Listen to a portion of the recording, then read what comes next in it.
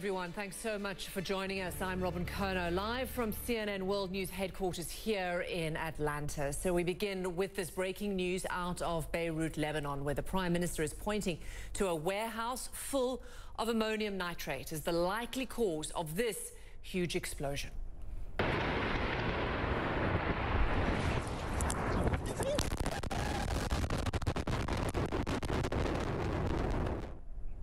Just devastating images there out of Beirut. We know the blast killed at least 78 people and wounded more than 4,000 others. Both of those numbers are sure to rise as officials say many people are still missing. Well, the Prime Minister has declared a national day of mourning in the country and is promising a thorough investigation. What happened today will not pass without accountability. Those responsible will pay the price for this catastrophe. Facts will be announced about this dangerous warehouse, which has been present since 2014 for 6 years. I will not preempt the investigations. The time now is for dealing with this catastrophe. Well, CNN's Ben Wiedemann was in the CNN Beirut bureau on Tuesday evening when this explosion happened. Here is his report. Ben.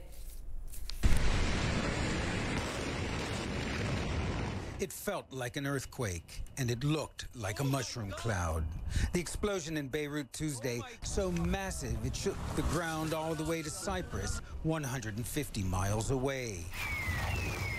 The level of devastation is still being assessed, with widespread destruction stretching for miles from the epicenter near Beirut's port. Firefighters and emergency workers rushed to the scene, one that the city's governor, Marwan Aboud, described as resembling Hiroshima and Nagasaki. Local hospitals were immediately inundated with hundreds of victims, and the Lebanese Red Cross put out an urgent call for blood donations. The casualty count staggering. Thousands injured and dozens dead, with the number of dead surely to rise in the hours to come. Initially, the state news agency attributed the cause of the blast to a fire at a fireworks warehouse, but shortly afterwards, the head of Lebanese security said the explosion happened at the site of confiscated high-explosive materials. Lebanon's Prime Minister Hassan Diab later said it is unacceptable that a shipment of an estimated 2,750 tons of ammonium nitrate was stored in a warehouse near the port for 6 years. That as the country launched an investigation into the cause, expecting an initial report in the coming days. The Lebanese president has ordered military patrols in the wake of the incident in a country already on its knees due to a failing economy and the spread of COVID-19. The Lebanese prime minister has announced that Wednesday will be a day of mourning. Ben Wiedemann, CNN, Beirut. Thanks, and we'll get more from Ben a little bit later on in the show. Meanwhile, we do know that hospitals in and around Beirut are inundated with the wounded. A security source tells Reuters many victims were taken outside the city for treatment. Ambulances were brought into the capital from the north and the south of the country, we understand. President is said to be scouring the hospitals looking for family and friends.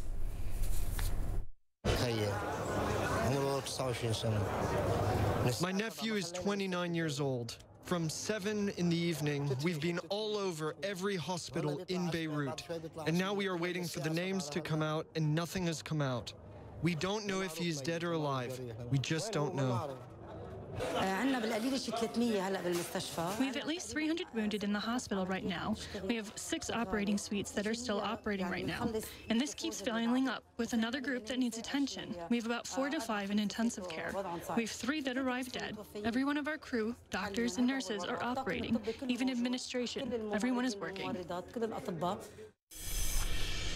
Well, I want to go straight now to Jemana Karaches following these developments from Istanbul. And Jemana, I know we've got live pictures coming into CNN, and it's morning, very early morning there in Beirut.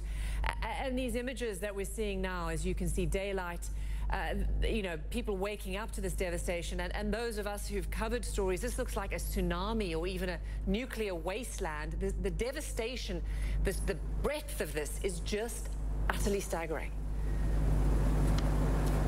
You know, in the words, Robin, of our producer in Baghdad, in Beirut, it's as if you're talking about thousands of car bombs that have detonated across Beirut. The level of destruction is unimaginable. You know, speaking to colleagues, to friends in Beirut yesterday, almost everyone, their apartments across the city have been impacted. You know, you had a number of different aid groups warning about the impact this is going to have. They're warning about what this may have caused, because we still don't know the real scale of devastation, you know, how many people have actually been killed, because so far, according to the government, they say that about 78 people were killed and thousands of others injured, but there are so many people who are still unaccounted for. People are looking for their loved ones. Save the Children warning that there are children who are unaccounted for. They're talking about entire streets that have been wiped out in this devastation. And, you know, people are going to be, you know, once the dust settles from this, of course, we will be able to find out more about the real scale of this horrific incident, Robin. And so many people are going to be asking questions, as you heard there in Ben's report. We still don't know what actually caused the explosion, but you have the Lebanese Prime Minister saying that, you know, 2,750 tons of ammonium nitrate had been stored in a warehouse in Beirut for years. You know, this is a substance that is used in fertilizer bombs. It's been used in terror attacks in the past. Why was it stored in a facility like this in the middle of the Lebanese capital is what so many Lebanese people are asking. They're asking for accountability. We've heard that from the government, saying that they will hold accountable whoever is responsible for this. But, you know, Robin, the biggest tragedy here is that Lebanon, at the best of times, struggles to cope with situations like this. So if you look at the level of devastation, the state of the country's services right now, in the midst of a pandemic where we've heard that hospitals were already, government hospitals were reaching capacity, you know, there's a lack of basic services, including massive power cuts in the capital in recent weeks and recent days. So they're really going to be struggling to provide for the injured, for the people who probably lost their homes in this